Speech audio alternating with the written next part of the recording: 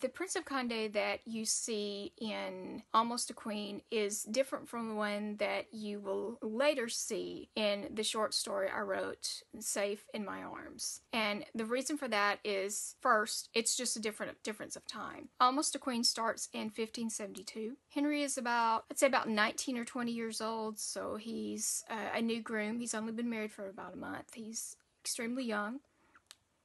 He is war-hardened, but at the same time, he really doesn't have a lot of experience on his plate. And by the time Safe in My Arm occurs, it's 1587, 1588, so it's about 16 years later. So you can imagine how much one person would mature in 16 years. So you see a little bit of maturity on his age, and in his decisions, he's also been to war a lot longer. So the Henry that you'll see in the two different stories, there's going to be a little difference in that. The other difference is a decision that I made stylistically. When I wrote Once a Queen, I wanted it to be written in first person. I wanted it to be from Marie's perspective. One thing that really attracted me to writing historical fiction, was going through and finding women who had been misunderstood, underrepresented, misrepresented, demonized, and trying to look at it from the perspective of the woman herself telling her story. So in Almost a Queen, you get the story of Marie, who has basically been handed a life that really doesn't fit her, and she's trying to, at this young age of 19, 20 or so, she's trying to figure out what kind of a life she wants to have for herself.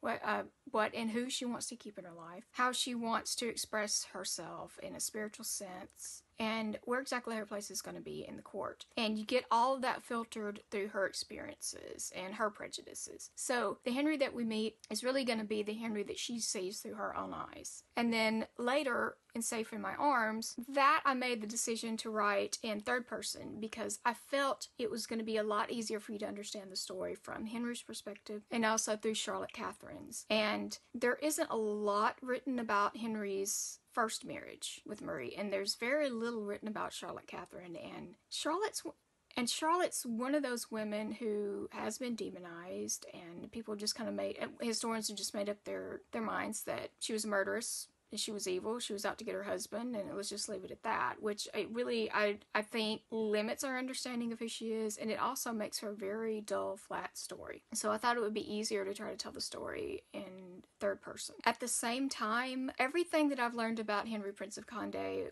was that he was quarrelsome. I don't doubt for a moment that he was devoted to the Protestant cause. I think that his faith was genuine, and I think he was extremely upset about the idea of having to convert to Catholicism. But at the same time, Conde really reminds me of the kind of person who is just difficult and quarrelsome just for the fact that he likes to be difficult and quarrelsome. I mean, if you say the sky's blue, then by God, he's going to tell you that it's purple. And I feel like he always likes to see himself as if he's always the victim, as if he's always fighting up against the system. And I think it's a good position for him to be as a Huguenot, really writing him and pitting him up against Marie, who to me was more of a coalition builder.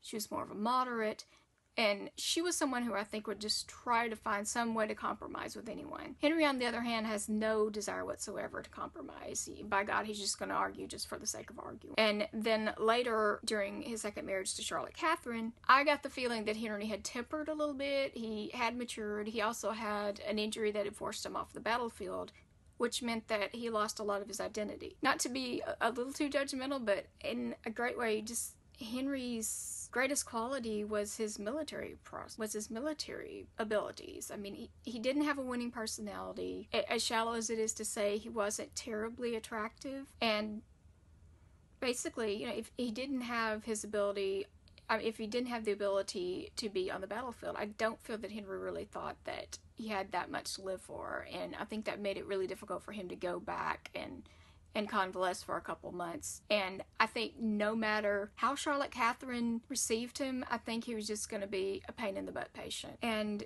for me, I always saw Charlotte Catherine as the kind who would just to your face say, Yes, dear. Yes, dear. Okay, dear. Okay. And kind of lure you into that false sense of security. And I think because Henry's so used to arguing with everyone, he finally found someone who really wasn't going to go toe to toe with him and argue with him. So it threw him off a little bit. He got this false sense of security. And in a lot of ways, it really wasn't that difficult to draw that characterization of Conde, because I noticed when I was doing my research that one of the sources said that when Henry IV, when Henry the King of Navarre, who would later become Henry IV of France, when he heard that his cousin had been killed, he was very upset, and he wanted to get to the bottom of things. He wanted to get justice. He really suspected that someone in Henry's household, or several someones, had something to do with his death, because it was a little too sudden. It was a little suspicious. And Navarre was really upset about that. I mean, he genuinely did grieve his cousin.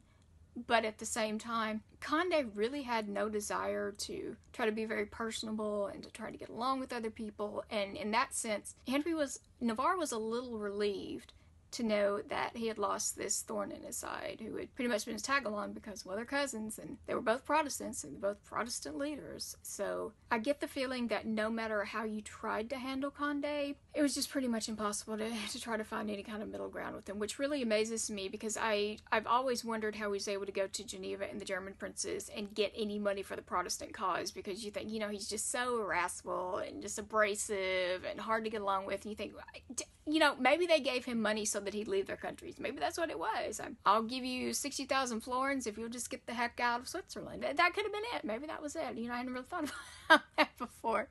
But yeah, writing Conde has really been interesting for me, because on one sense, it's kind of one-dimensional when you just have someone who's just always miserable and always complaining. But at the same time, it's really good to have that opposition, to have someone who's actually, generally going up against whoever your protagonist is. And I've enjoyed writing him. I like the ability to write him in 2 different time periods. That doesn't happen a lot.